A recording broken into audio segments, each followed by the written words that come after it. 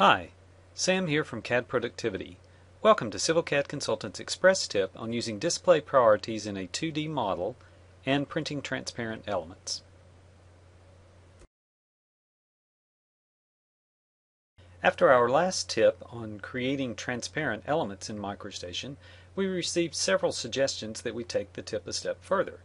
So today we're going to discuss element priorities and plotting the transparent elements. In a 2D MicroStation file, by default, elements display in the order in which they're created, the last to be created being displayed last or on top.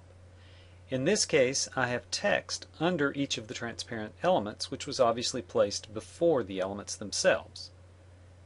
If I want that to show up on top of the transparent elements, then I can change the priority. By default, all elements in the MicroStation 2D file have a priority of 0.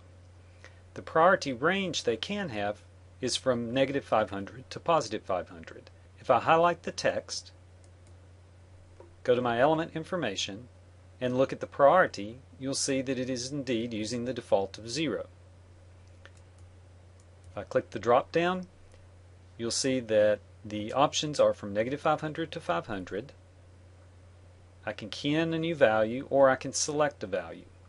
All of the other elements in this particular file also have the default value of 0, so all I need to do is pick something above 0. I'll set them to 100, close my element information, and clear the selection set, and now the text appears on top of the transparent elements. If I want to print these two drainage areas as transparent elements, then when I go to the Print dialog, I'll go to Print Attributes and make sure that Transparency is toggled on.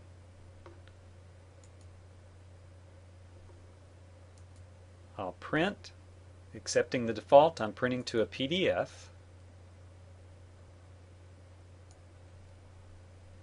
And then if I open the PDF, you'll see that the drainage area is printed with the transparency.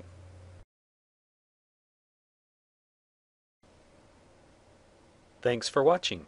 If you're not on our email list, be sure to sign up at civilcadconsultant.com. You can also follow us on Twitter and Facebook.